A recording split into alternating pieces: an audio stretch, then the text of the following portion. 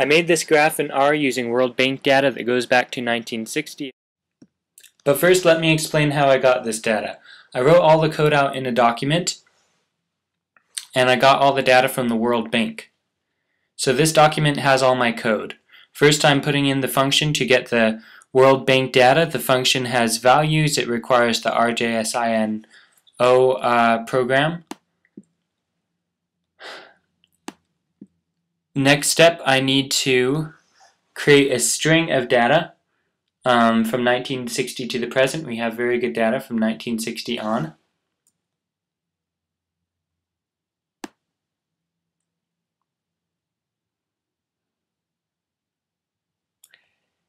Next step is to add in the different data sets that I will be using. Life expectancy, which I get from the World Bank data.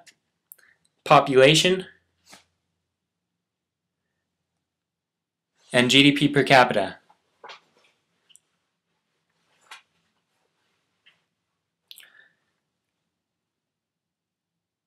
Now I have to merge the data sets. I'm going to merge them into a function called WBData, and I'm going to use the function merge. The first thing I'm going to merge is life expectancy and fertility rates. Then I'm going to add in the population to life expectancy and fertility rates, which I've labeled WBData, and finally I'll merge in the GDP per capita.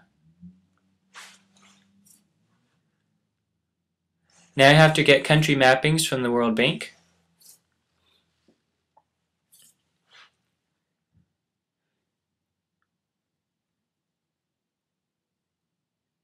Add in the regional data so that we know which regions each of these countries are from. And this includes their income values,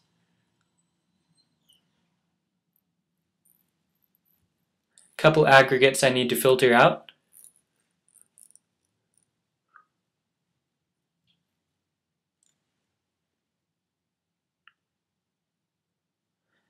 and the final step is going to be creating a motion chart. In a motion chart you label it a certain name. I'm going to give the label M, and the function for this is googleVis motion chart. You have subdata, which is country.name.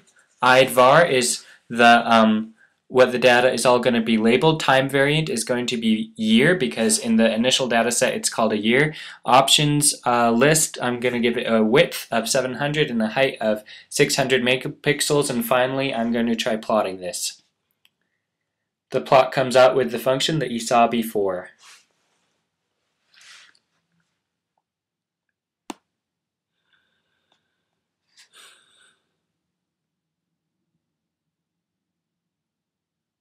And here you go. Each bubble is a country of the world, and the size of the bubble is the population of that country. Here we have China, it's large in blue, and we have East Asia countries all in blue.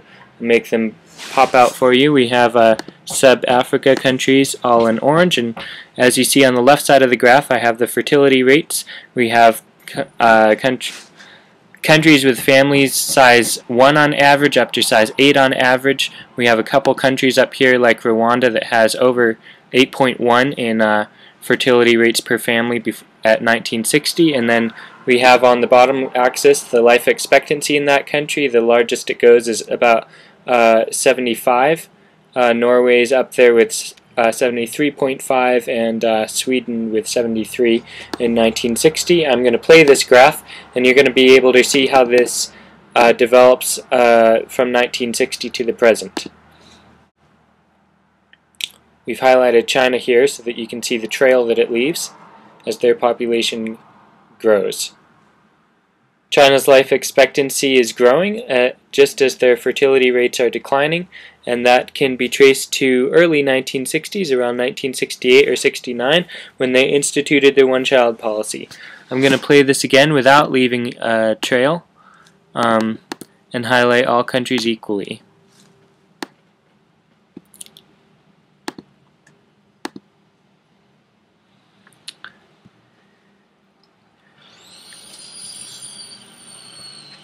This time we're going to relate GDP to fertility rates and see if fertility rates grow with GDP. I'm going to make this axis a log.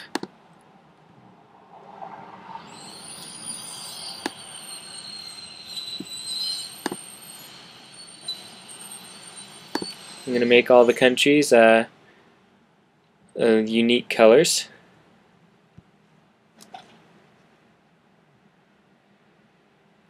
As you see, the rise of China and the rise of India,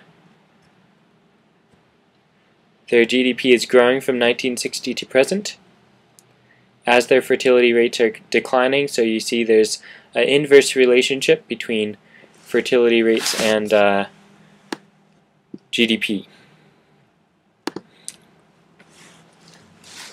I'm going to change this to population. You can watch the trade-off of population and GDP in these countries.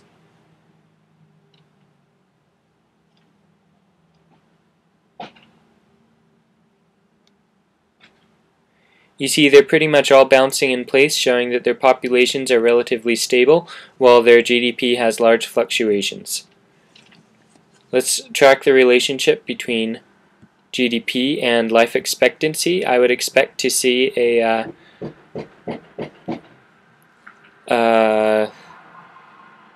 life expectancy is generally between 45 and 80. I would expect that a larger GDP would be a longer life expectancy, and you'll see this play out. Here we had a country falling. Bangladesh has been falling in life expectancy.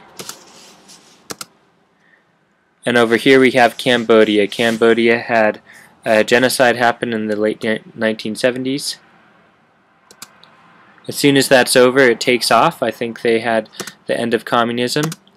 And then we see Rwanda shoot over to the left. That is a genocide in their country. Life expectancy dropped to about 25 years.